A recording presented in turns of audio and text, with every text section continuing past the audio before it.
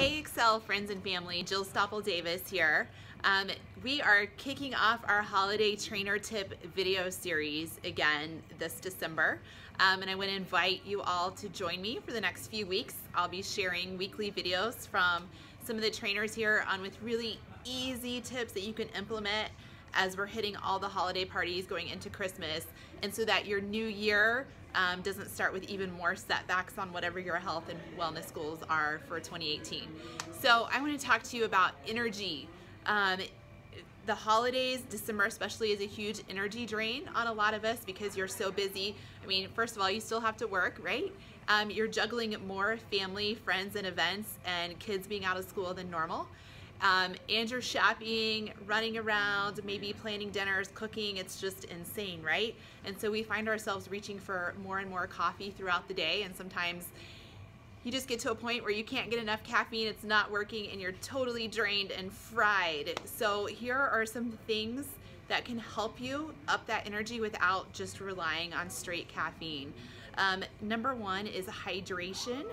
Hydration is very important for your energy. And to keep you feeling energized throughout the day.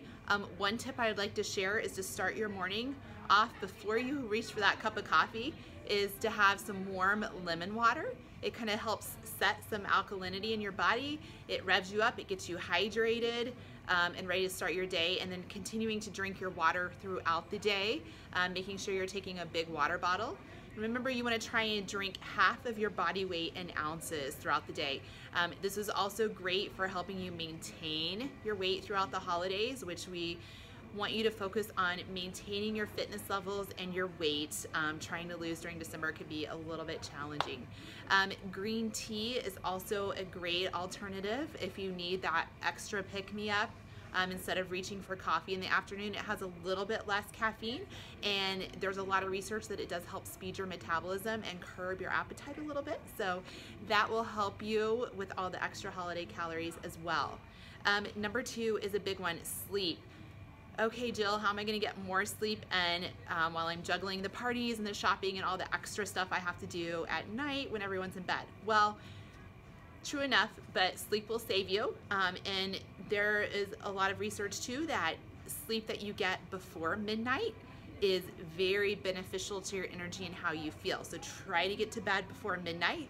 You want to shoot for 7 to 8 hours. If you can't quite get that and you can squeeze a nap in sometime, maybe unrealistic for some, but that counts towards your 7 or 8 hours. But try to stay in somewhat of a schedule with that sleep. Your body will really thank you for it.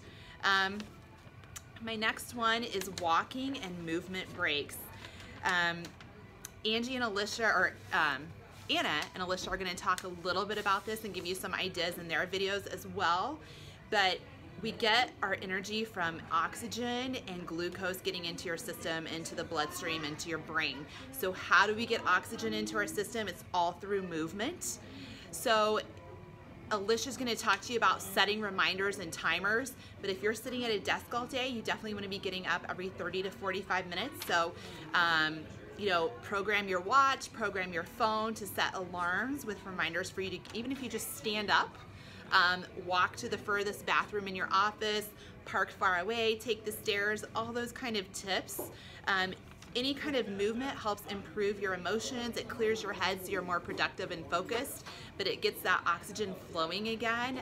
And it's really gonna help you because the average American is inactive for 11 hours a day, even if you're working out, and that's just not enough. So get moving.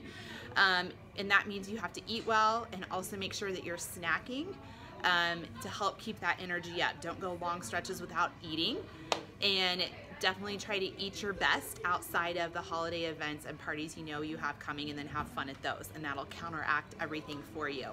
And lastly, supplementation is a great idea during this time of year when people are getting more sick. So if you're on a multivitamin, stay on it. B vitamins, vitamin D is also great, as is magnesium to help you recover, but definitely talk to your doctor or one of us about those. And have a very happy holiday, and stay tuned with us.